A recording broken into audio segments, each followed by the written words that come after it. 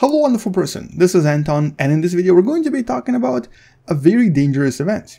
An event that might, in your lifetime, happen here on planet Earth. And, well, I don't want to scare you too much, but this is something you should be familiar with. So let's talk about this unusual event known as Geomagnetic Storm, and welcome to What the Math.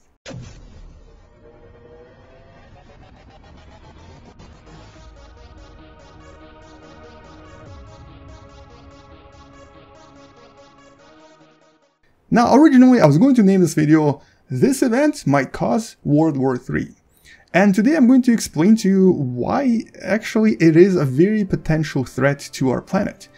And the thing is, let's actually first talk about what exactly are these geomagnetic storms and why are they so dangerous. You may have already heard of the so-called Carrington event that happened back in 1859, and in this video I'm not going to go into too much detail about it. You can actually check out the video from, for example, Fraser Cain, who made a pretty good video explaining what occurred in 1859. But in a nutshell, it was such a powerful solar storm that even back then, when we just started using a telegraph for our first attempt at long-distance communication, the actual paper that was used in telegraphs was set on fire. This was an extremely powerful event that, if it happened today, would most likely have a huge impact on most of the modern technology, very likely wiping almost all of the data and destroying a lot of the, if not all of the devices that we have on the planet that are, for example, not EMP protected or are not protected from the electromagnetic pulse. So some of the military technology might survive,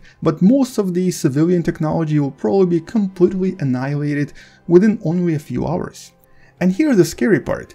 There's been a lot of recent studies that decided to focus a little bit more on trying to estimate how often such events occur, because even though the Carrington event happened, I guess, about 150 years ago from when I'm making this video, these events could have been a lot more common than we think. And so for the past few months I've been actually trying to collect a few papers on the subject and try to see what these scientists have discovered in the last year or so.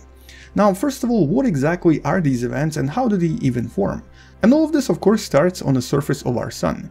In this simulation that you can find in the description below, you can kind of see how these magnetic lines form on the surface, and these often actually have a tendency to then snap. In other words, once in a while, these magnetic loops have a tendency to reconnect. And this magnetic reconnection can then lead to a release of a tremendous amount of so-called coronal mass.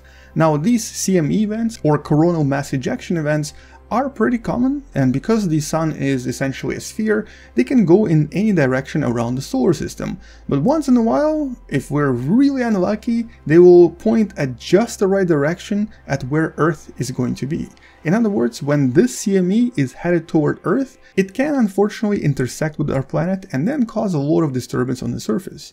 Now, interestingly, a few years ago, in 2012, a very powerful CME occurred that was headed right at our planet but missed us by just a little bit. In other words, the so-called solar storm of 2012 could have been the next Carrington event had it crossed our planet, but we got really lucky and it didn't, it missed us. And so since then, scientists have been very active at trying to establish how often these events occur and try to come up with some sort of a way of, well, avoiding certain damage that will occur when they do come here. But of course the problem today is that most of the technology is completely unprepared for this.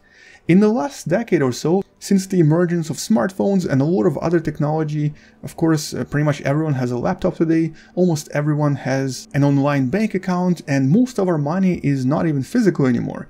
Like, for example, if you look at China, they don't even accept cash anymore anywhere. You cannot buy anything with cash. You have to use your smartphone and use the QR code system integrated into WeChat. So pretty much entire China is dependent on the smartphone technology. And because of our over-reliance on technology in the last, I would say, 10 to 15 years, and the lack of these very, very powerful events, we sort of have been so far pretty lucky. Now, here's another thing.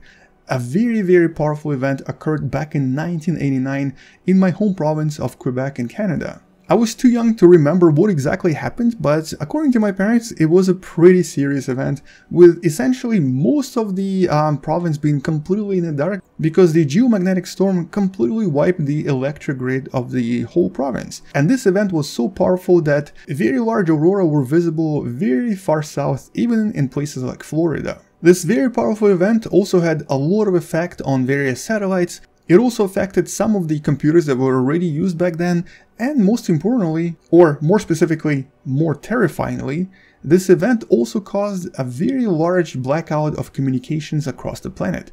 And this is actually one of the scariest parts of these geomagnetic storms. A typical CME would ionize our atmosphere so much that, well, you would not be able to have any kind of electromagnetic communication.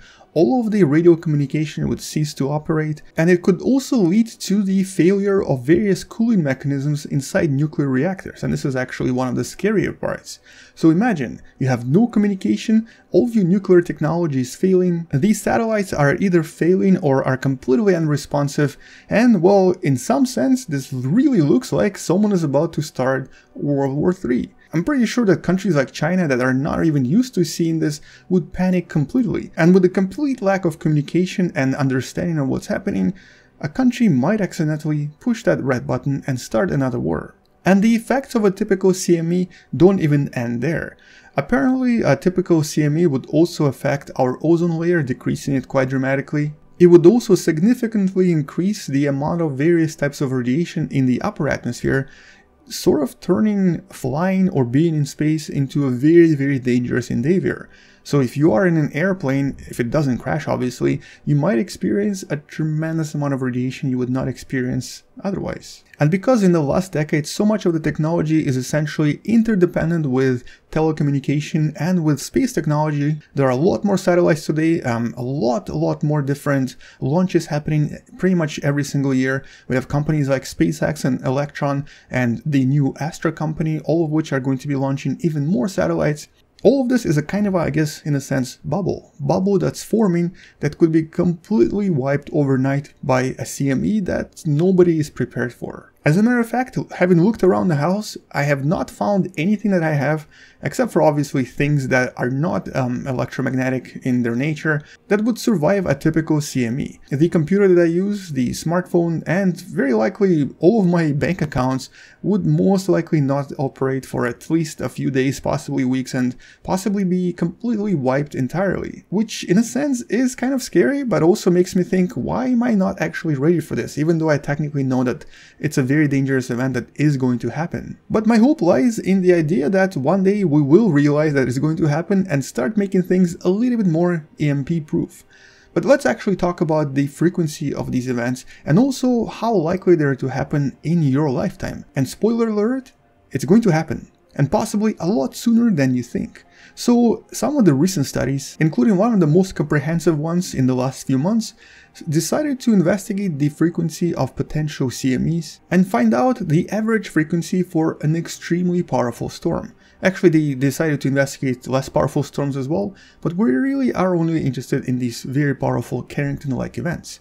Now, to find all of these results, they found a perfect opportunity to study these. The Royal Observatory in Greenwich in England, that's been active for a very, very long time and has data of up to about 150 years, and another famous and active observatory in Melbourne, Australia, that also has a lot of data available. Both of these observatories have been collecting magnetic data for at least 150 years. But the most important thing about these two observatories is their location is actually antipodal. And what this means is that they are almost exactly on the opposite sides of the Earth. And by being on two opposite sides, it allows us to study the magnetic effects in a lot more detail and essentially create a very interesting and very accurate magnetic index of our planet.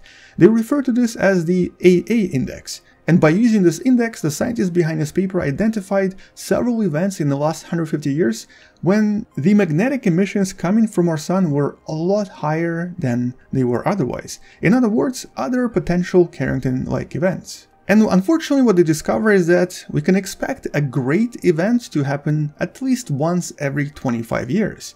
Although a Carrington-like event would only happen every 150 years or so. And such a great event would be only a little bit weaker than a typical Carrington-like event, suggesting that we might still have a few years in reserve before such an event occurs.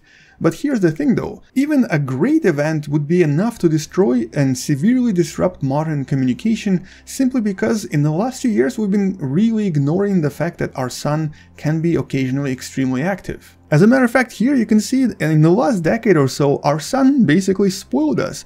The magnetic emissions and various solar emissions were so low that we almost forgot that it can even happen. And remember, smartphones kind of appeared somewhere around here, so none of the smartphones are obviously ready for this. And judging by their predictions, a great event might definitely occur in the next 10 to 15 years, which is kind of troubling. And other similar studies kind of confirmed the results as well. There was another paper from Japan that discovered a somewhat similar finding, including identifying several events that we kind of ignored simply because the technology just didn't exist yet, but there were several major events back in 1921, for example, and even in 1872, all of which were comparable to Carrington event as well. And interestingly, some of the scientists even started discovering these reports of solar storms from various archaeological evidence and by looking at the written records by several advanced civilizations that lived in the past. For example, the Assyrian civilization kept a very detailed analysis of everything, including the night skies, and they've had several observations of these very powerful electromagnetic storms that resulted in the aurora, which could only be explained as another CME event. In other words, human civilization has always experienced these events. But back then, it wasn't really a big deal. Now, it's a much bigger deal. A lot of our modern civilization depends on the technology that can be completely wiped by a typical EMP, electromagnetic pulse. And so this is something that we definitely need to take seriously.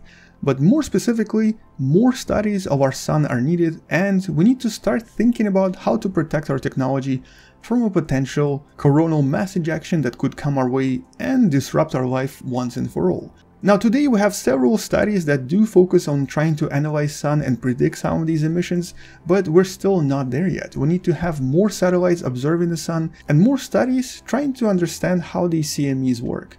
Luckily, the Parker Solar Probe that's slowly coming closer and closer to the sun is going to provide a tremendous amount of data that will help us with this. But remember, these events happen really quickly, so by the time that it occurs, it's going to give us almost no time to prepare and to protect our technology, so we need to be ready in advance. This of course includes creating technology that is somehow ready for these events. It also includes trying to create satellites that will not fail if a CME occurs, and most importantly, the modern banks need to have a lot of backup systems in order for all of us not to suddenly become bankrupt overnight.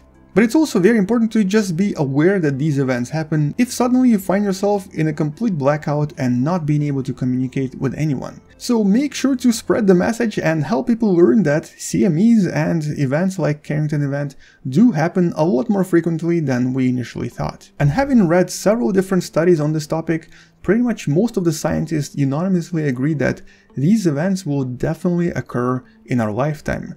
Possibly 10 years, maybe 15, but maybe even sooner. So I'm sure that as long as we're all aware and we're ready, we'll be okay. But unfortunately, countries like China that over-rely on technology and have everything stored in the major central database are possibly going to be in for quite a surprise. On the bright side, maybe this will actually open up China to the rest of the world. But instead of speculating, let's focus on the facts. I left all of the papers on this topic in the description below. You can check out all of the data as well. And I'll make sure to follow this up with another video in the future, specifically focusing on prevention and protection. So make sure to subscribe if you still haven't, share this with someone who loves learning about space and sciences, and come back tomorrow to learn something you may have not known before. Also, possibly consider supporting this channel on Patreon because it does help me quite a lot. Until, of course, the CME wipes my account completely empty. But until that happens, I'm pretty happy with any support you can give. Anyway, on that note, I'll see you tomorrow, come back tomorrow to learn something else, space out, and as always, bye bye.